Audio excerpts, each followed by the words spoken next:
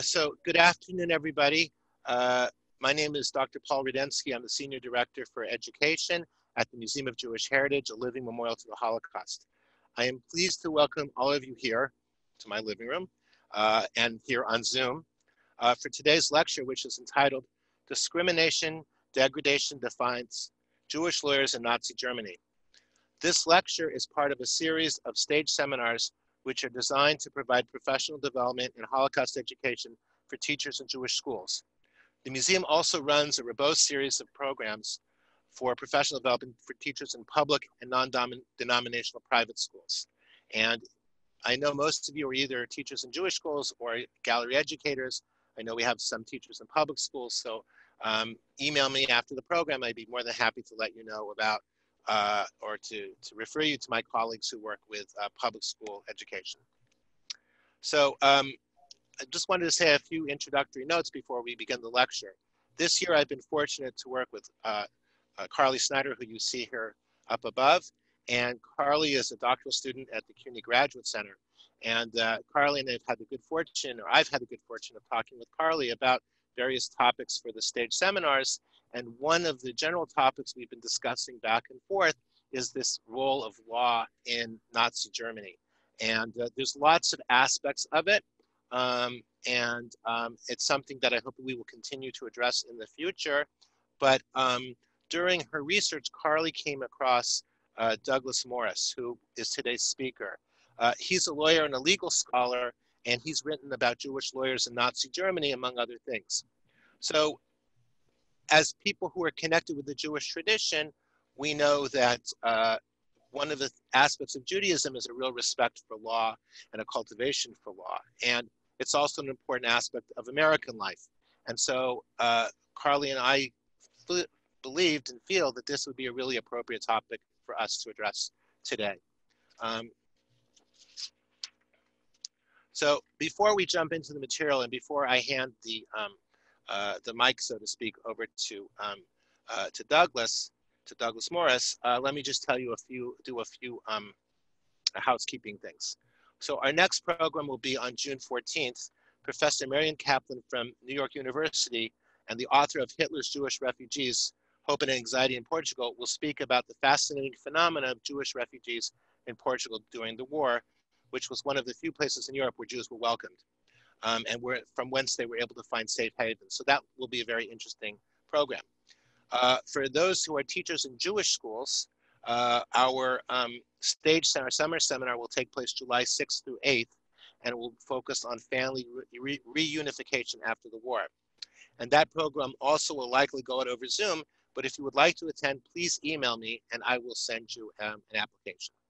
Okay, a couple of logistical comments. Number one, please note that we will mute everybody except the speaker during the presentation. So nevertheless, we do want to hear from you, especially during the Q&A at the end. So please feel free to use the chat function to submit questions. And I'll be reading those questions to the speaker after the program or after the lecture. Also, please note that after the lecture today, we'll be sending you an online evaluation form. Please plan to spend a few minutes completing it. Your feedback is important to us and to our funder, the Claims Conference. I appreciate your taking this task seriously. I'd also like to take a moment to thank the Claims Conference for funding today's program. And I would like to take a moment to thank Carly Snyder and my colleague Rebecca for joining us today as co-hosts to make sure everything goes smoothly. I'd also like to say that this is, Carly is finishing working up for the museum right now, and I want to wish her a lot of success in her future endeavors. And I know that she's going to be great. And all of you who have attended the STAJE seminars or came to Yom Iyun or were involved in other programs were really beneficiaries of Carly's expertise and her dedication. So Carly, thank you. Thank you, Carly. Thank you, Paul. Thank you so much. You're welcome. It's been a pleasure. Thank you. Likewise, thank you. Okay, I'd like to now spend a minute or two just telling you about our speaker, and then I'm going to hand the floor over to Mr. Morris. So Douglas Morris, PhD, JD, is a legal historian and practicing criminal defense attorney with Federal Defenders of New York, Inc. He is the author of Justice Imperiled, The Anti-Nazi Lawyer Max Hirschberg in Weimar Germany, and Legal Sabotage, Ernst Frankl in Hitler's Germany, forthcoming, which is about,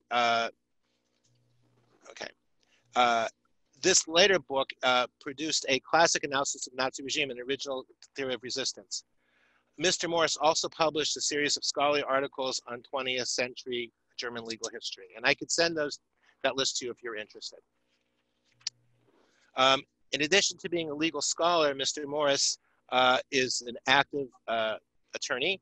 At Federal Defenders, he represents defendants charged with federal crimes such as drug smuggling, illegal immigration, currency smuggling, gun use, alien smuggling, fraud, and occasional bank robbery. In 2001-2002, he was a fellow at the Dorothy B. Lewis Cullman Center for Scholars and Writers at the New York Public Library. In 1998, he was the recipient of the Thurgood Marshall Award from the Association of the Bar of New York for serving as a pro bono counsel to a human being under the sentence of death. We're really honored that Dr. Morris is joining us today and taking time out of his busy schedule to address us. I'm now going to turn the floor over to Dr. Morris, but before I do, at the end of the program, we will do the Q&A. Okay, without further ado, I'd like to present Dr. Douglas Morris.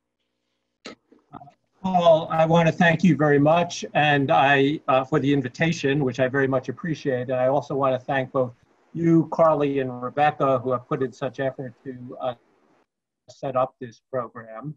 I want to welcome everybody who's participating in the Zoom meeting. Certainly not under ideal circumstances, but I'm hoping that everybody is safe and keeping well. And I appreciate your flexibility in terms of participating in a meeting of this sort. It's the first time I've given a Zoom lecture, so I am enthusiastic about doing that. But I will give the same lecture that I would have in person. I suppose there's a little more distancing here, but also maybe a little more sense of intimacy as well.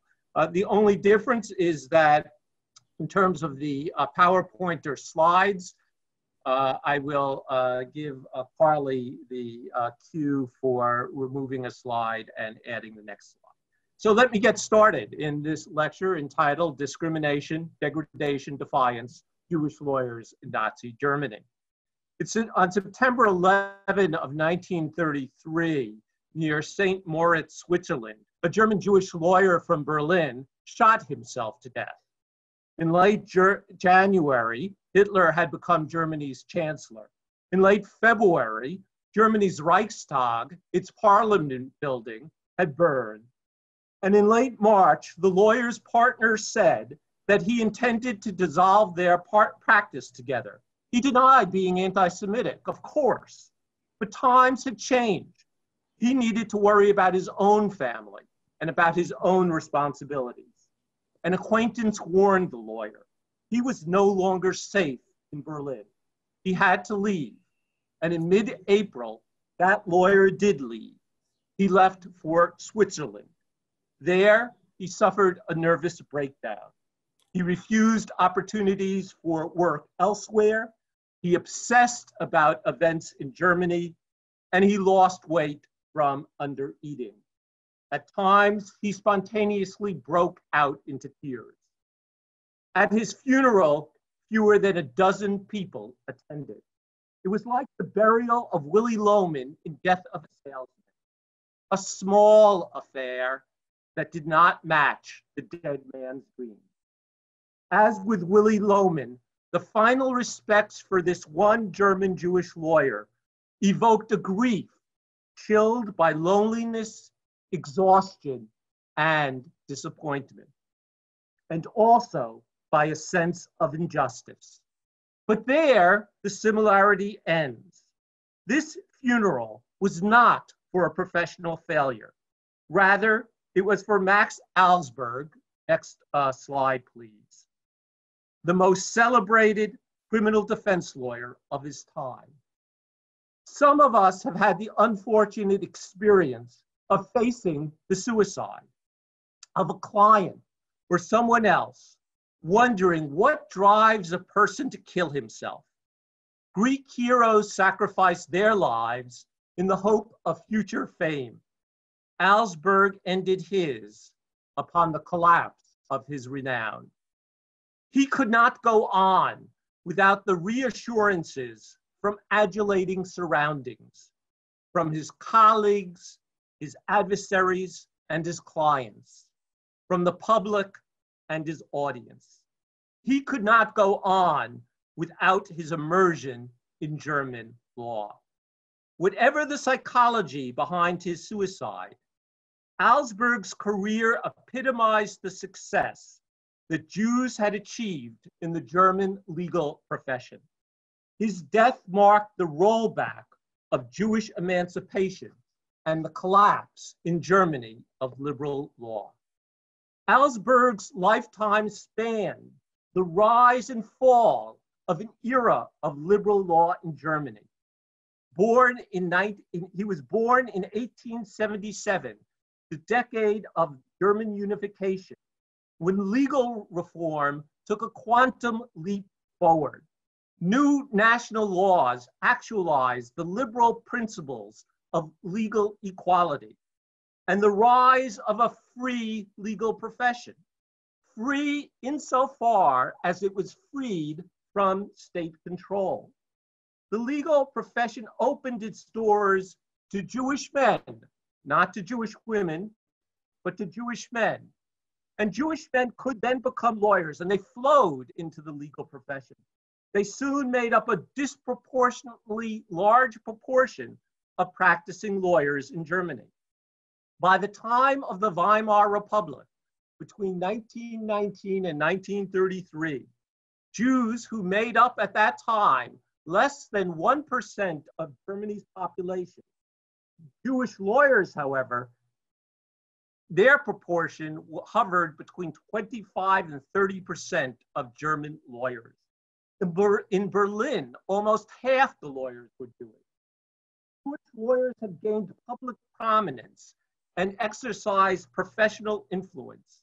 The great German sociologist Karl Mannheim described Weimar Germany as having a cultural flowering that was unlike any since Periclean Athens. The historian Benjamin Hett has written, and I quote him, "The great lawyers of Weimar represented an array of collective brilliance that formed a fitting counterpoint to the artistic, literary, and scientific glories of Weimar Berlin." Please close the frame. Please close the frame, thank you. Upon gaining power, the Nazis halted Jewish emancipation and reversed it. They set in motion a 5.5-year process of hounding Jews out of the legal profession. But that is only half the story. The reversal of Jewish emancipation and the elimination of Jewish lawyers was part of the destruction in Germany of liberal law and the creation in Germany of a new legal order, of an anti-liberal legal order, of a Nazi legal order. The laws from the 1870s had ushered Jews into the legal profession, but they did not simply decree a new opportunity for a specific group. Rather, they embodied new liberal principles of equality under the law, of individual rights, and eventually of democratic participation. In eliminating Jewish lawyers, the Nazis did not just uproot a specific group. They reversed liberal principles. They replaced the notion of equality with one of racial superiority and racism. They subordinated the individual to the so-called Aryan community, and they discarded democratic participation for the dictatorial Führer state. Within months of gaining power in 1933, the Nazis struck their first blows, both violently and methodically. By the time Max Augsburg died in September of 1933, German Jewish lawyers were finished. The Nazis had shown that they meant to rid the German legal profession of Jews and to rid German law of liberal principles. And the Nazis showed that they had an approach for getting the job done. The history of the Nazi destruction of German Jewish lawyers was all present in the Nazi attack on Jewish lawyers in the spring of 1933. The seminal event was the Reichstag fire of February 27, 1933. That was the pretext the following day for an emergency decree titled "For the Protection of People and the State." In actuality, it was the constitutional charter of the Third Reich, as it was so aptly described by this German Jewish lawyer, next frame please, Ernst Frankel. He made that description in a book he wrote in the late 1930s titled "The Dual State." The decree purported to protect Germany against communist violence. It indefinitely suspended civil liberties guaranteed in the Weimar Constitution. It empowered the national government to intervene to restore order whenever and wherever necessary. And it transferred Nazi rule into a permanent dictatorship with unlimited power. With this abrupt transition from the Weimar Republic to Nazi rule, the Nazis created a dual state. The dual state consisted of the prerogative state on the one hand and the normative state on the other. The prerogative state was the realm of arbitrary power and official violence against which citizens enjoyed no legal protection. The normative state was not the rule of law. Rather, it was the legal order, and that in turn included both traditional law and newly enacted Nazi law. With the emergency decree in place, the Nazis delivered a double punch against Jewish lawyers, a jab by Nazi lawlessness and an uppercut by Nazi law. Please close the frame. Nazi lawlessness burst on the scene the night of the Reichstag fire, when police rounded up 4,000 of the Nazis' political opponents, including politically active Jewish lawyers, including this one young lawyer, please, the next frame, please, Hans Litten, the heavy-set man with glasses looking out from the photo in the middle. In 1931, at the Eden Dance Palace trial, Litten had caused a sensation in cross-examining one Adolf Hitler. In 1933, his mother begged him to flee Germany.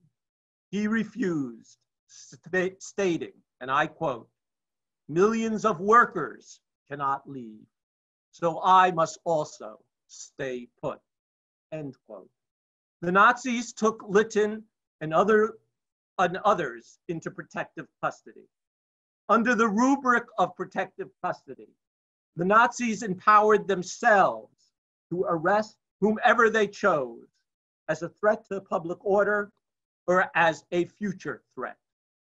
The notion of protective custody has no place in liberal law. The arrestee faced no charges and had no legal recourse. No judicial warrants authorized the arrests. No court orders could end the detentions. Nazi officials could make their decisions secretly and arbitrarily, without heeding any pre-existing public rules, without facing any later impartial judicial review.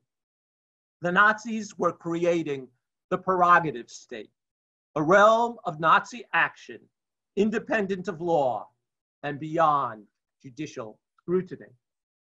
Those in protective custody, like Litten, could not ask a lawyer to seek their release. But the lawyer who could not rely on legal authority could make ad hoc petitions to those in power, try to meet with officials, and exploit connections. Litten's mother sought a lawyer for her son. She asked, Max Alsberg. Alsberg declined. He probably exercised good sense. Consider Michael Siegel, a Jewish lawyer in Munich. He represented a client in protective custody. He lodged a complaint at a police station. Next slide, please. Next slide, please. The police arrested him. They knocked out his teeth. They tore his trousers at the knee. As you can see in this slide, beneath the knee, he's wearing long johns because it's winter in March. They marched him barefoot through the streets with a sign hanging from his neck. I am a Jew, and I will never again complain to the police. Next slide, please. Next slide. You look carefully at those two slides, that could generate a question with a question and answer period. Next slide, please. On the night of the Reichstag fire, the Nazis targeted their political opponents, arrested Jewish lawyers, but they arrested Jewish lawyers as political opponents, not as Jews. But within weeks, the Nazis turned their attention to lawyers and judges because they were Jewish. Instead of arresting lawyers in the dead of night, they attacked courthouses in the light of day. SA men, Nazi brown shirts, uniformed thugs, stormed courthouses and occupied them. They searched for Jews and chased them away. Police invariably arrived on the scene too late. Next slide, please. One of the first courthouse attacks occurred on March 11 in Breslau, the city with Germany's third largest Jewish population. Here is one lawyer's description, and I quote, "Suddenly, it was exactly 11 o'clock. We heard in the hallway a roaring as if of wild animals that got closer and closer. The doors to the lawyers' chambers flew open. 24 SA men rushed in and screamed, 'Jews, out!' For a moment, everyone, Jews and Christians, froze. Then most Jewish lawyers left the room. At first, I didn't budge. Then an SA man sprang at me and grabbed me by the arm.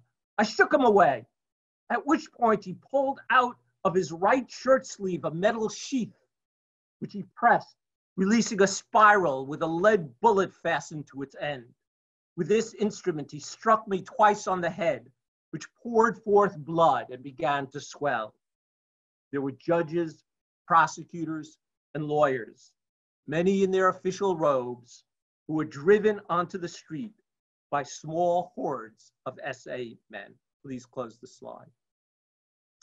The Nazis also relied on the normative state, the legal system. The prerogative state accomplished many Nazi goals, but terror tactics had limits. In the short run, such tactics helped dislodge the liberal legal order. But in the long run, it jeopardized the Nazi promise of social order. In the legal system, the Nazis could advance their goals more systematically, consistently, and thoroughly. The Nazis transformed the legal system, replacing liberal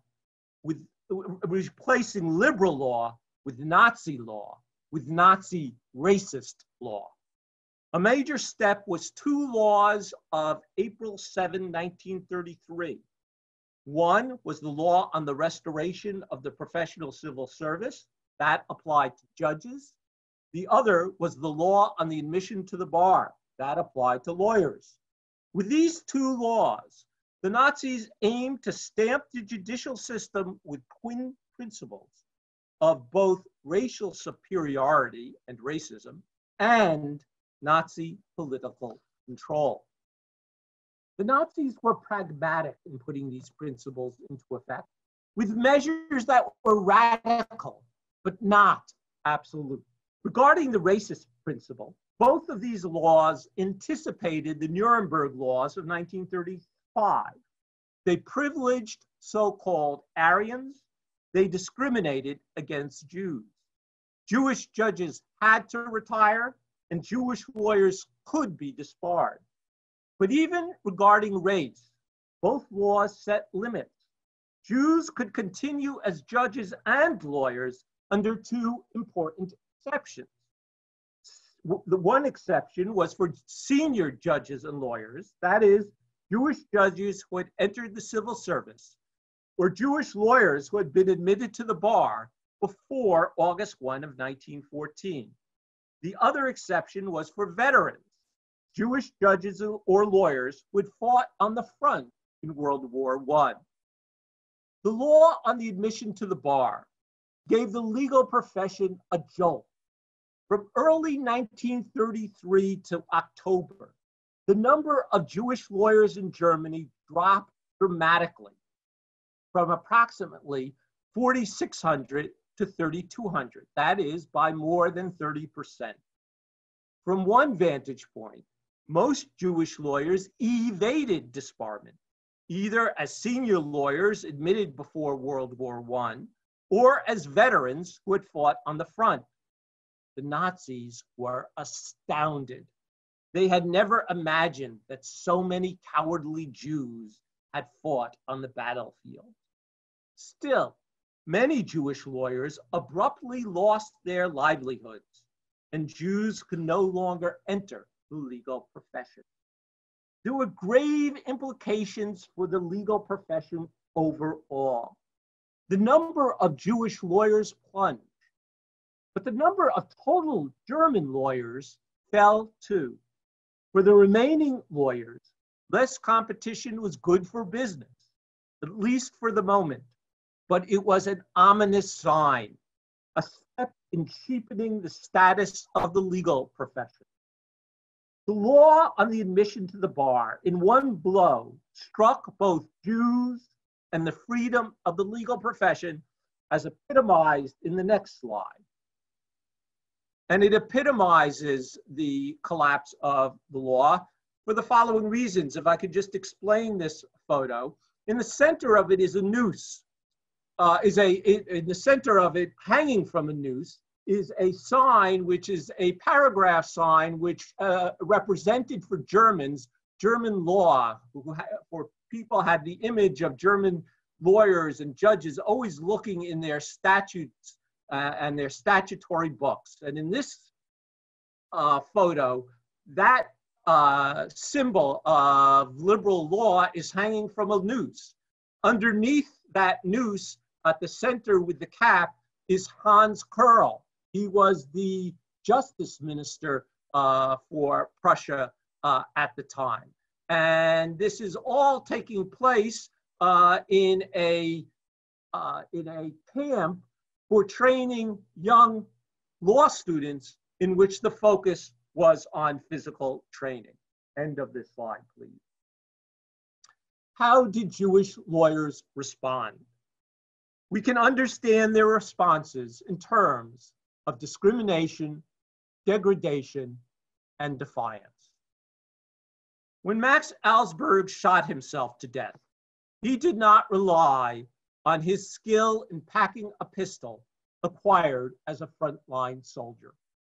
Alsberg had not fought in World War I.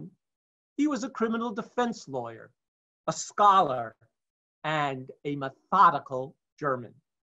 Alsberg studied how to shoot himself from a text on guns. But unlike Alsberg, Jewish lawyers at the height of their careers in 1933 were often veterans.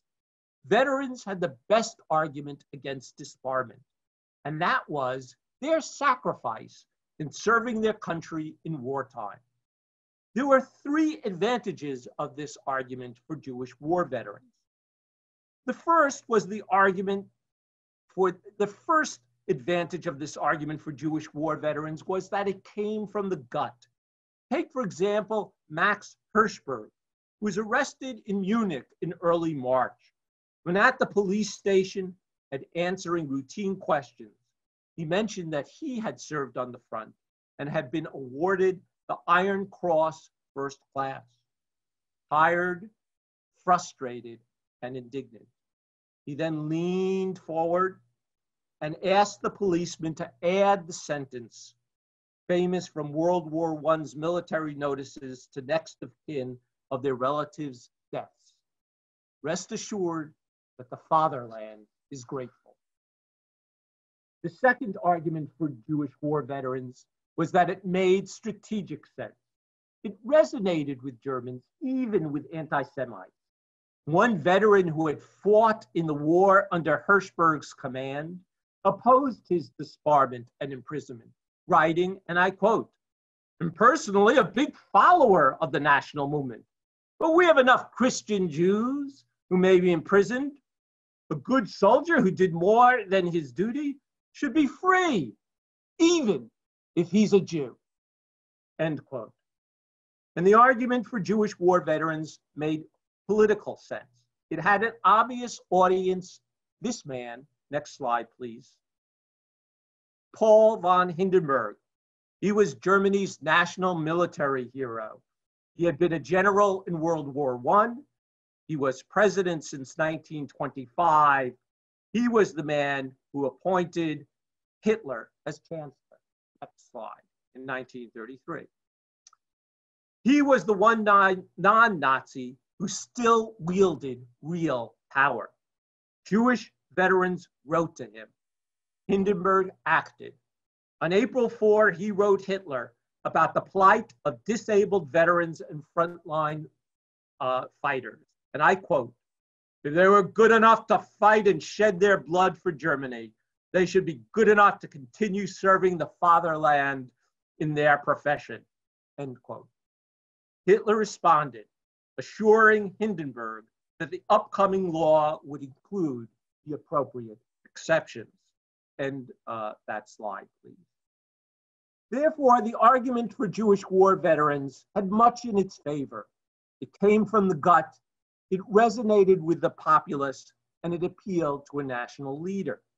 And it met with success as to the exclusion of Jews from the judiciary and the bar, because the most important exception, as I mentioned, was for frontline veterans.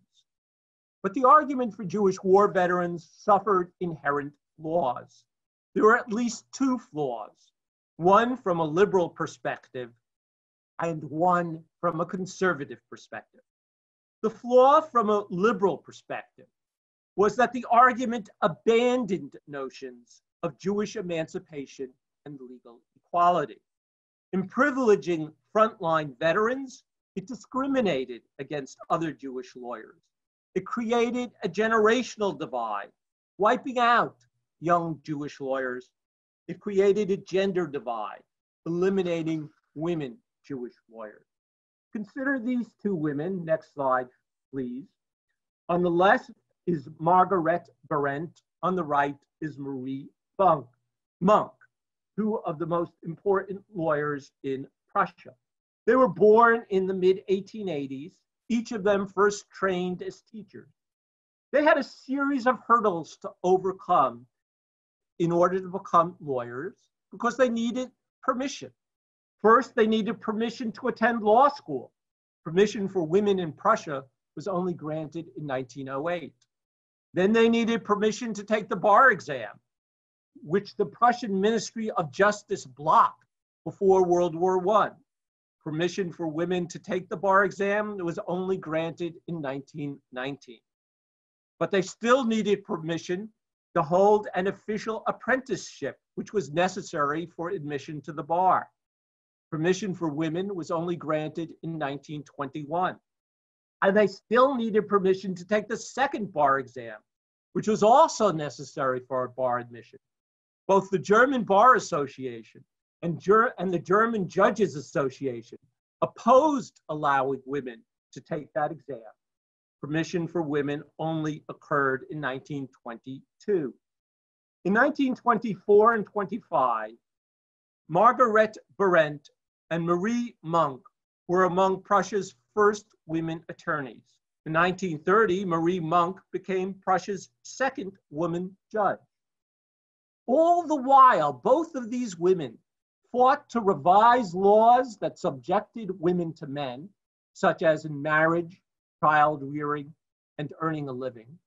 They taught and lectured on law to social workers, teachers, and women. They organized new associations for getting women legal advice, and they represented women in need. In 1933, Judge Marie Monk did not dare enter the courthouse after the law on the restoration of the professional civil service. Soon, she was unceremoniously let go without a pension.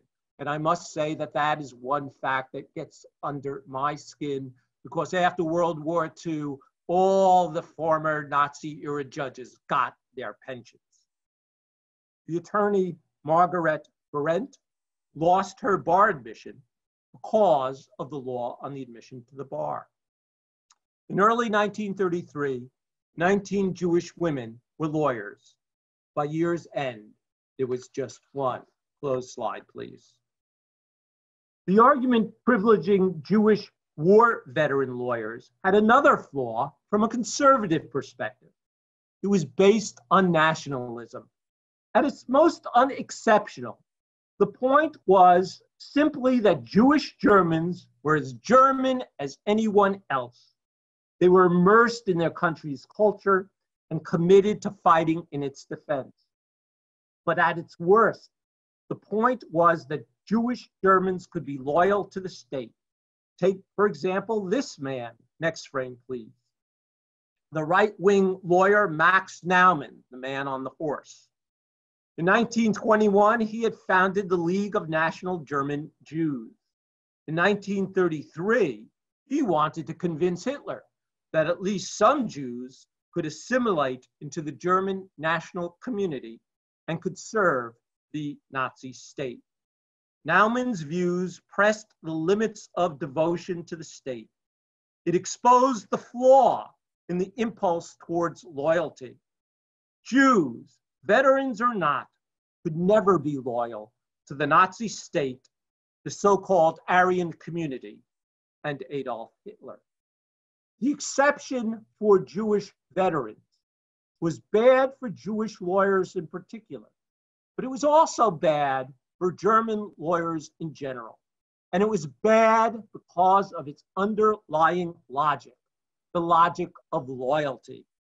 What the Nazis required of German jurists was loyalty to the Nazi state, to the Aryan community, and to its leader, Adolf Hitler. But loyalty generated dilemmas for German lawyers. How could German lawyers reconcile their loyalty to the Aryan community with their obligation to individual clients? Thus, the original dilemma of the loyalty of Jewish jurists previewed a larger dilemma of the loyalty of all German jurists. Close the frame, please. Different Jewish lawyers grappled with discrimination from both liberal and conservative perspectives. In facing discrimination, Jewish lawyers also experienced degradation. In 1933, in the early months of Nazi rule, there was an exodus of politically active lawyers, but others remained. They hoped to preserve their livelihoods and to weather the storm. They tried to maintain their legal credentials. Jewish lawyers were suspended and had to reapply for admission. They lined up. Next frame, please. Bruno Blau, a lawyer in Berlin, stated, and I quote, "We had to wait for hours in front of the Bar Association building, in the rain, under the watch of the same SA rogues, until we were let in one by one."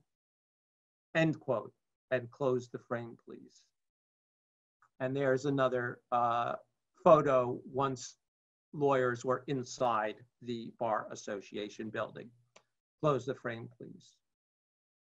Most Jewish lawyers responded to the new Nazi regime as liberals, as economic liberals, as members of a liberal profession trying to protect their own economic self-interest, as atomized individuals separated from other German lawyers and separated from each other. The struggle of Jewish lawyers for the individual economic self-interest proved a losing battle, and the reasons were Nazi lawlessness and Nazi law, the prerogative state and the normative state. Nazis leveraged early acts of violence into persistent intimidation. For example, they warned that good Germans would never seek a Jew's legal advice. Next frame, please. And as you can see in this frame, the word is the sign for Jewish legal practice. The word at the bottom is Rechtsanwalt, which means lawyer, and pasted on top of the sign is another poster which says Judah, Jew, as a warning to stay away. In the hazy area between violence and law, Nazis pressured courts to stop assigning Jews to represent the poor and pressured companies to stop retaining Jews as outside counsel. The Nazis issued ordinances that barred, for example, most Jewish attorneys from entering courthouses. Therefore, as a result of both Nazi lawlessness and Nazi law, clients deserted their Jewish lawyers. Jewish lawyers lost income, business, and their livelihoods. They were economically choked, socially isolated, and humiliated. Jewish lawyers experienced discrimination and degradation, first with a sudden ferocity, and then with unrelenting pressure. Close the frame and go on to the next frame, please. Let me now talk about the few examples of individual defiance. First, in view of this man, Ludwig Bendix. During the Weimar Republic, he was a judge on a Berlin labor court. Bendix responded to the new Nazi regime as a liberal, as a political liberal in isolation, trying to assert liberal procedural values. In July 1935, after he had already spent a half a year in a concentration camp, he made a protest to the local police that an anti-Semitic sticker was affixed to his nameplate at his apartment, and that the front of the Nazi Party building, he went on, displayed a panel with the inscription, "We no longer want Jews." Bendix protested that too because, in his words, it represents a provocation to every single Jew, much more so to those Jews who, like us, have lived in Germany for generations, but bled for Germany and love her as their homeland. End quotation. Bendix was arrested and spent the next 22 months in concentration camps. He was released in May of 1937 on the promise of emigrating within 2 weeks. During that 2 weeks, his son found him at home preparing a legal brief, denouncing the concentration camp commandant, who had forced a Jewish prisoner with a heart condition to exercise until he collapsed and died. His son and daughter then destroyed the brief and took turns guarding Bendix until he had safely left the country. His son later explained what his father had expected, and I quote his son. He hoped he would encounter a convinced National Socialist who would give him an opportunity to explain his conduct, and who, in turn, would show him how he had violated the law from the National Socialist perspective. He was ready to submit to an authoritative ruling, even if he were not convinced that it was correct, just so long as it was discussed and explained, end quote. Bendix wanted to engage in legal contests with others, hoping that they would at least recognize him as an adversary. And he was hoping for a legal resolution of disputes, even with Nazis. End framework. And the picture, thank you. And then there was Ernst Fraenkel. He was a Marxist, an anti-communist social democrat. He continued to practice law. He took on political cases, defending defendants charged with opposition, incitement, and treason. He wrote anti-Nazi articles for the underground. He also wrote his classic book, The Dual State. Fraenkel tested the boundaries of anti-Nazi defiance. In 1935, Fraenkel wrote an article titled The Point of Illegal Work. That article countered the despair of a Max Alsberg and the demoralized isolation of struggling Jewish lawyers. It was smuggled out of Germany for printing and then back into Germany for distribution. Next slide. In this journal, Sozialistische Warte, the Socialist Ball. The article set forth a theory of resistance to the Nazis. It asks this question: in light of censorship, arrests, and sacrifices, does illegal work by socialists serve any purpose? It does, according to Fraenkel, if it takes the right form. In The Point of the Illegal Work, Fraenkel argued how a socialist commitment to the rule of law could attack Nazi power, could expose dissenting ideas to the public, and could drive a wedge between Hitler and the populace, striking at the leadership principle at the heart of the Nazi theory of the state. The critical beliefs were that resistors should try to make their attacks visible, but not themselves. They should seek to be effective, not to be martyrs. But resistors also had to be willing to die for the cause. They should not bide their time. They should not wait. They should act now. Fraenkel concluded, and I quote his conclusion: yes, we have become criminals. If we were not empowered by our illegal activity, I fear that we too would sink into the smog that oppresses Germany. Because we work illegally, we keep ourselves fresh. That is the point of illegal socialist work in the Third Reich: to infuse the workers with strength, the waverers with trust, the sufferers with hope, and the rulers with fear. Does illegal work have a point? What would Germany be without illegal work? End quote. This attitude broke the paralysis that beleaguered so many Jewish lawyers.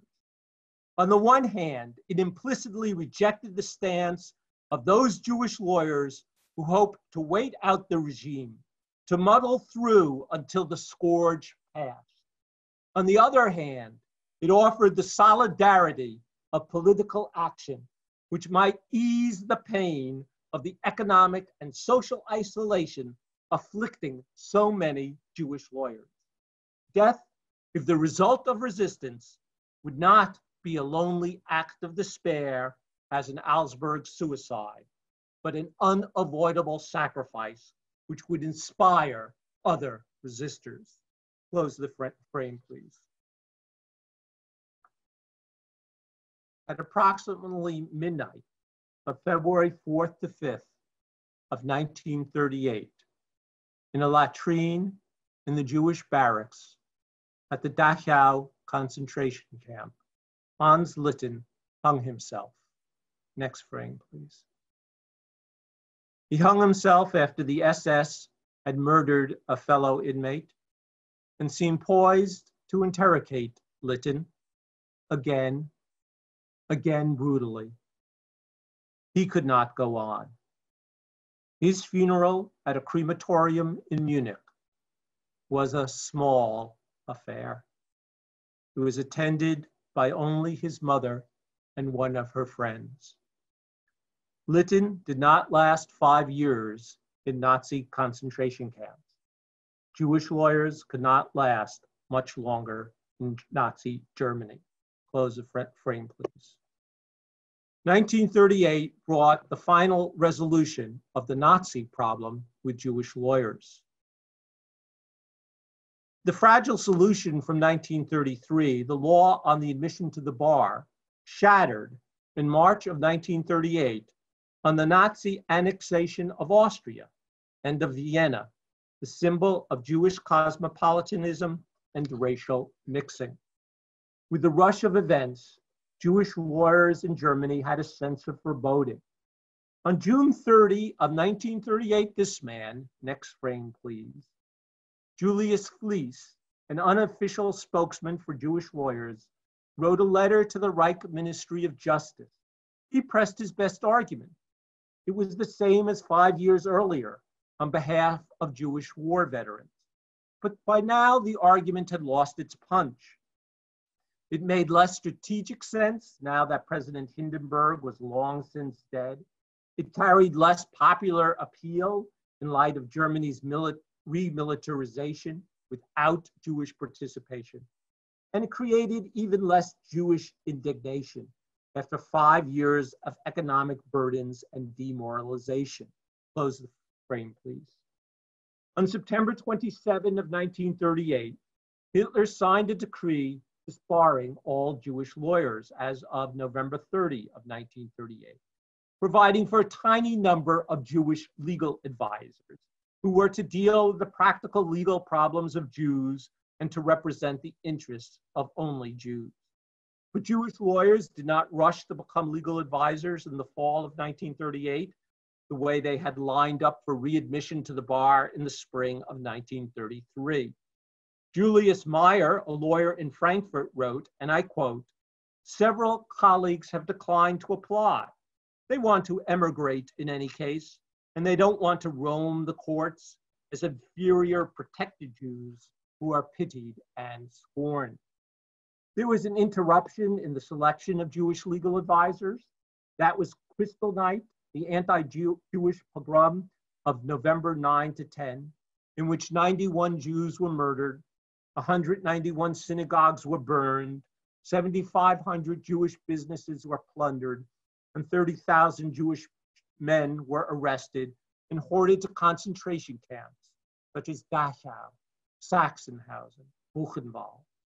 It included Jewish lawyers, including this man, next frame please, Horst Berkowitz from Hanover. He was a badly wounded World War I veteran. He'd lost his right eye. He'd lost most of his hearing. As you can see in his hand, he's holding a hearing aid, which is wired to his ear. He'd lost part of his brain, which is the reason for the signature cap. His face was disfigured. His right hand, which is out of this photo, is mutilated. One of his legs was impaired. Upon arriving at Buchenwald, when he could not keep up, guards mocked him and beat him unconscious. They could not believe a Jew could have fought on the battlefield. Close frame, please. Hitler never held the law in high esteem. Theoretical subtlety was never the Nazis' strong suit. Hitler and his henchmen cut down law and power by a decree of July 1, 1943, which handed over the prosecution of the Jews from the administration of justice to the police, from the normative state to the prerogative state.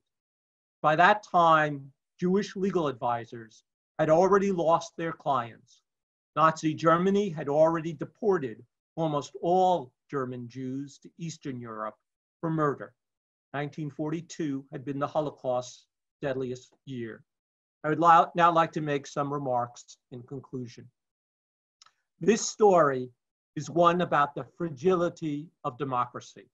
When a substantial minority voted for a demagogue who whipped up hatred and racism, who trafficked in lies, who scorned democratic standards. When enough other people went along, pursuing their own ambitions, not believing that the demagogue was serious, or not caring what he did. This story is one of the collapse of democracy and the rise of tyranny, as illustrated through Jewish lawyers, such as this man, next frame, Max Naumann, a Jewish veteran who lacked the conceptual categories for a new era and responded with illusions that he could preserve his old nationalism and show loyalty to leadership in the teeth of reinvigorated anti-Semitism, racism, and cruelty. It is illustrated through the example of, next slide please, Ludwig Bendix, who held on to his conceptual category of liberalism, fighting to preserve his own ability to debate and his own dignity, who stubbornly, compulsively, maybe even insanely, did that, perhaps embodying the biblical aphorism that surely oppression makes the wise man mad. It's illustrated, next frame please, by these two women, Marie Monk and Margaret Berendt.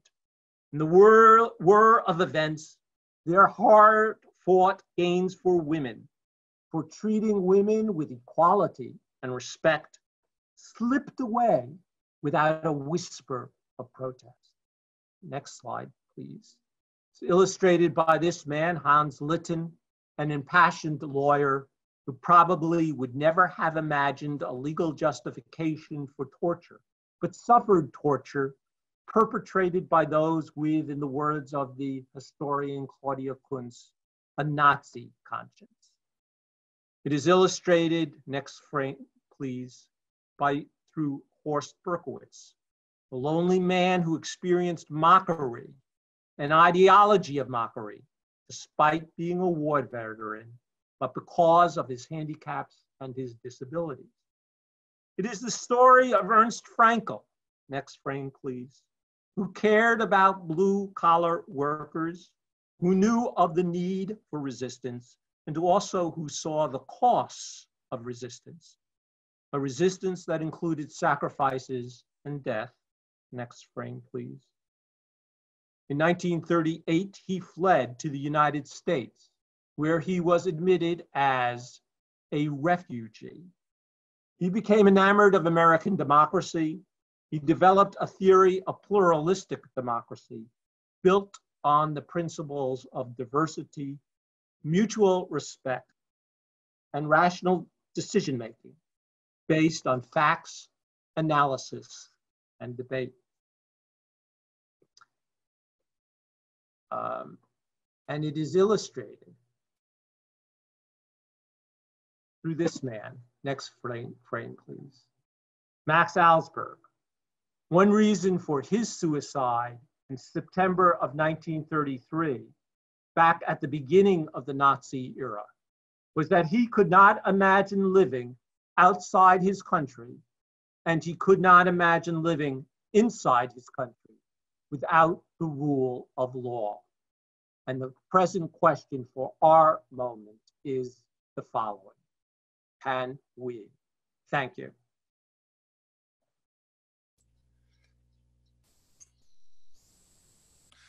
All right, Dr. Morris, thank you so much for a fascinating presentation, and I think really inspiring. And the jurists that you mentioned, you summed up throughout the talk, and you summed up at the end, are really inspiring, and it's thought-provoking. I'm going to open up now the chat. We closed it, so we wanted people to pay attention and not be distracted, but I'm going to open it up now. I'm going to, let's see here. Okay. All right. I'm going to open up the chat. Let's hope that this works. Okay. So I would like to invite people to send questions via the chat, and then I'm going to pose them to Dr. Morris. And you know what? While we're waiting for the questions to come in, I had a question, if I could ask. If that's all right with you. So you mentioned, and at one point I stepped away, so maybe you've talked about this, but this relationship of the Jewish lawyers as being kind of an omen for the non-Jewish lawyers, that what happened to the Jews also suggested or prophesized trouble for the non-Jews. Could you maybe spell that out a little bit? Yes, I think that's a good question. Thank you for it. the Nazi regime attacked the liberal rule of law. And the vanguard of that attack was attacks on Jews. But the attacks on Jews represented, on the one hand, anti-Semitic sentiment and ideology, but was also part of the larger aspect of the ideology, which was attacking the liberal legal order. And the Jews were not going to be the only ones who suffered from the attack on the liberal legal order. In terms of lawyers, Jewish lawyers were the ones who suffered most acutely from the attack on them directly as Jewish lawyers, but the whole legal profession suffered. And in fact, the status of the legal profession and the importance of the legal profession plummeted during the Nazi regime. So that by the end of the 1930s, for example, the applications to German law schools had dropped off precipitously.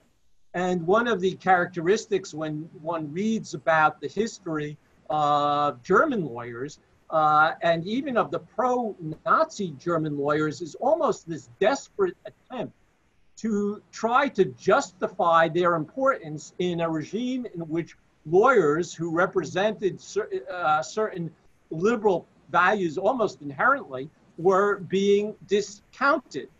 So in fact, the legal profession lost its status, lost its influence, and part of the reason wasn't just that it's important that any particular profession have status or influence, but because this aspect of the profession represented what's important to the rule of law.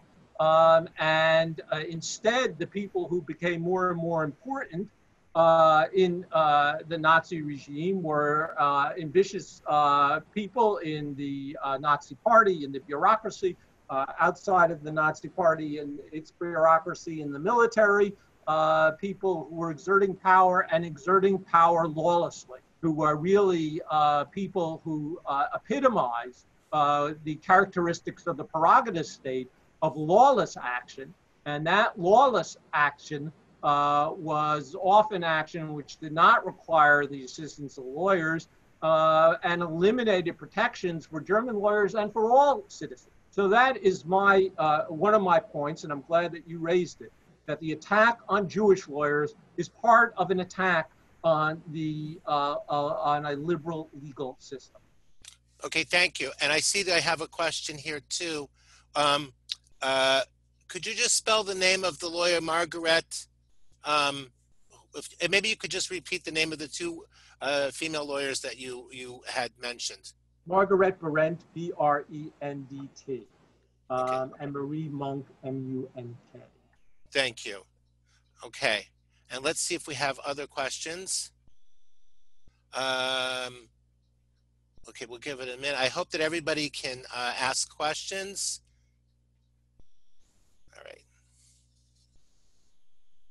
All right. Yeah, go ahead. Berendt, B-R-E-N-T. Mm-hmm. And if I might answer one of the questions that I raised about the photo of Michael Siegel. I don't know if there's any possibility of getting back to the double photo of Michael Siegel with the sign around him. I think it's the 5th or 6th slide there. Right. Oh, we're way past it. Yeah, it's just going backwards, I think. Here we go. Oh, okay. Here, okay. This one. So what is interesting about this is these are two different photos, or interesting to me and to some other people. These are two different photos of Michael Siegel walking through the street. And even if you don't understand German, you can see that much of the lettering is different. Mm-hmm. How did that happen? What had happened was there was one photographer who caught this episode on the street and sent it to newspapers in the Western world, in England and the United States. But the resolution of the photo was not good enough to pick up the words on the sign. So the editors of various newspapers, independently of each other, filled in the words to what they thought it meant. And they filled it in differently. A year or two later, a Nazi journalist picked up on that and raised that as an argument for why the Western press was spouting propaganda, because clearly these were two different signs And so both of them could not be true.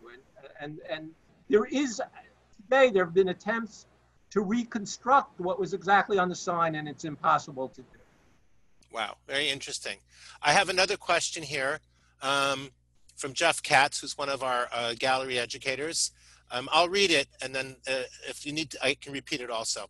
With economic and social isolation amid increasing violence and intimidation, did Jewish legal professional organizations offer workshops and means by which Jewish lawyers would be better suited to continue as lawyers or paralegals in countries outside of Germany once they emigrated? That is a good question, and thank you for that. I'm not aware of any Jewish legal organization providing any assistance to Jewish German lawyers in Germany. The Jewish lawyers in Germany were extraordinarily influential in German legal organizations. And they were among the leaders of the organization.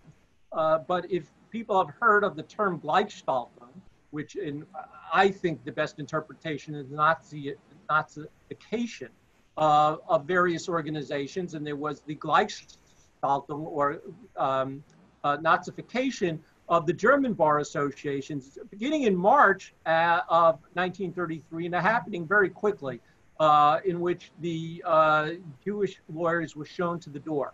And the German lawyers, their colleagues, at best politely said, sorry, I've known you for several decades, but goodbye. So they were eliminated from the German bar associations in which they had been so influential and helpful. When they were out of those organizations, they had no Jewish organization. There were Jewish organizations helping German Jews in general. And among those organizations were people who were trying to help people of all professions, including Jewish lawyers. And there were Jewish lawyers in those organizations which were helping through the Jewish social organizations and putting much work into that. Also, remaining Jewish lawyers, more and more of their practice involved the winding up of property matters and assistance of other people to emigrate. But there were no, to my knowledge, organizations of German Jewish lawyers who were assisting each other. And in fact, that is one of the reasons why I emphasize that the experience of many, if not most, Jewish lawyers was an experience of social isolation. They were isolated from other German lawyers and they were isolated from each other. Okay, and I have a few more questions here, so the questions are starting to roll in now. One question from my colleague Anne Mollengarten is, were there any notable acts of resistance by non-Jewish lawyers in efforts to protect the position of their Jewish colleagues? Not that I'm aware of. And most non-Jewish lawyers apologized with weak apologies that there was nothing that they could do. There were German lawyers on occasion who would not follow the example of the partner of Max Alsberg, who split up with him, and who might have continued for a certain amount of time with their joint legal practices. In the case of Ernst Fraenkel, who I have studied his Nazi-era career, and he actually worked quite closely with two other lawyers who were non-Jewish in their political work. But I believe that Frankel's example is really an exceptional example and doesn't illustrate what was happening with other Jewish lawyers. So at best there was polite apologies, but I have not come across anything of significance that went beyond that. Okay, thank you.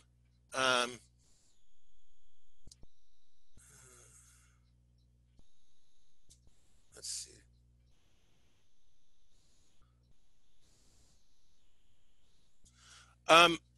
There's a few questions that are kind of complicated, but I'm gonna try to summarize it.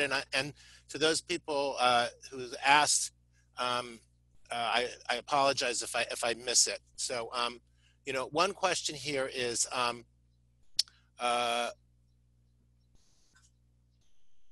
was there more of an effort to get at the lawyers because of their potential power for good? And how did that compare, if you know, with how Jewish doctors were treated? Well, Jewish lawyers and Jewish doctors were both pressed out of their professions. So to the extent that there's a similarity there, there's a similarity in that attempt to get out doctors from the medical profession, very roughly paralleled what was happening to Jewish lawyers. And parallel to the end, for example, when Jewish lawyers were barred from practicing as lawyers and could only assist Jewish clients, it was similar with what happened with Jewish doctors. What was the first part of the question again? I think. Well, I could. Okay, and then people use. Okay. What were Jewish lawyers eliminated because they were a force for good? Yeah. I don't think that the thinking was in terms of good or bad. The thinking was of the Nazis was in terms of anti-Semitism and in terms of reconstituting the legal system overall. And that is what Frankel really analyzed so cogently, so convincingly, and really cut to the heart of the matter. And part of, I gave some hint of Frankel's theory, an argument about the prerogative state, the lawless state, and the normative state, the system of law. But what Frankel further argued was that they were really both aiming for Nazification. And there was pressure on both of those trajectories towards Nazification. The prerogative, if I just might continue this thought, the prerogative state, the lawless state, this state of unadorned power, certainly was dominant in the Nazi regime, where lawlessness prevailed over law. But the Nazis understood and took advantage of the legal system. And the legal system went along, and in a way, what was happening was the prerogative state was providing the model for the normative state, as more and more judges, for example, ruled more and more along Nazi ideology and Nazi policy.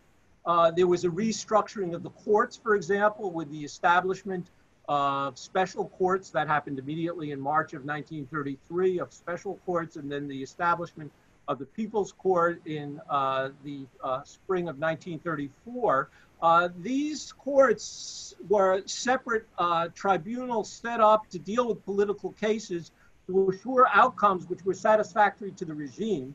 But as they were set up, they also had almost a magnetic power for the decisions being handed down by the other more traditional courts, which try to more and more issue decisions which were in keeping with them. So the Nazi regime was using the legal system and trying to transform the legal system to its purpose. And I just want to make sure. So and it was increasingly successful. In other words, the normative legal system became increasingly Nazified, so that if there were parallel courts, the normative court would issue a verdict that would be the same as a Nazi court ultimately. That's correct. And in fact, it was so successful that it generated a debate in the late 30s and during World War II between Ernst Fraenkel, who wrote The Dual State, and his former law partner, Franz Neumann, who wrote another major early analysis of the Nazi legal system entitled Behemoth. And Neumann's argument was that there was no longer a legal system in Nazi Germany, that it was totally lawless, and whatever you thought was a legal system, in fact, was just a system of administrative decrees for the exercise of power. Now, there's a disagreement between Fraenkel and Neumann on this score, but the point is that whatever the endpoint was, whether law was utterly destroyed or whether it continued, it was being Nazified and radically Nazified. And certainly by the time of World War II, Frankl had devised his thesis and his argument before the war and before the Holocaust and extermination of the Jews. But by that time, there was no doubt that in Frankl's term, the prerogative state had the overwhelming upper hand. Fascinating. Let me just ask you one more question, because really we're out of time, but I'll just ask, and maybe you could just answer briefly. And for those people whose questions we didn't get a chance to ask, maybe I could send them to you by email, if that's okay. And I apologize. I know we have a few questions here that I know are great questions and people would like to ask, and I apologize to you for not presenting them, but we are actually over time. Just the last quick question is, did some of the judges who left, were they able to return to Germany, and did they pick up their legal profession after returning? Well, the answer, we have to think about both lawyers and judges. There are rare examples of lawyers and judges who returned. The interesting twist to that story is that they were not invited back in general. They were not welcomed back in general. And there were often roadblocks put up against their returning. And it is a sad and sorry story, but it is part of a larger story of how former Nazis tried to justify what they had done or to hide what they had done and rewrite what they had done while they remained in power and kept out of power people who had been previously Jewish lawyers in Germany or Jewish judges. There are exceptions. One is Ernst Frankl. Ernst Frankl had determined he was never going back to Germany. But in 1949 and 50, he was invited back to the Free University of Berlin. He began making visiting lectures there and ultimately wound up teaching permanently there. He felt that he had a moral obligation to do that, that he had a moral obligation to help to educate the new generation of German law students.